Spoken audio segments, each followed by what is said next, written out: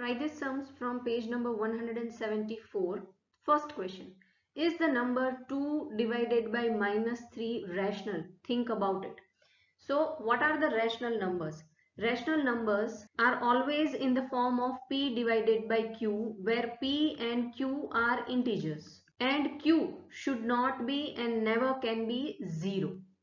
In this format, whenever the numbers are there, they are termed as a rational number. Either they are positive or negative, but they are rational numbers.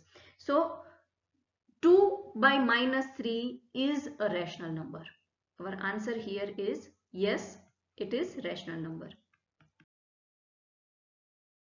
Our second question is list 10 rational numbers. So our number should be in the format of p divided by q, where q cannot be 0. So we can write any number like this, that 3 divided by 5. Then we can write minus 3 divided by 5. Then 2 divided by 7, and 7 can be minus, so 2 divided by minus 7. Then I can write 3 divided by 9. Then any numbers you can write in numerator and denominator form. They can be negative or positive. So thank you for watching and learning with us. If you have any doubt, please comment down below.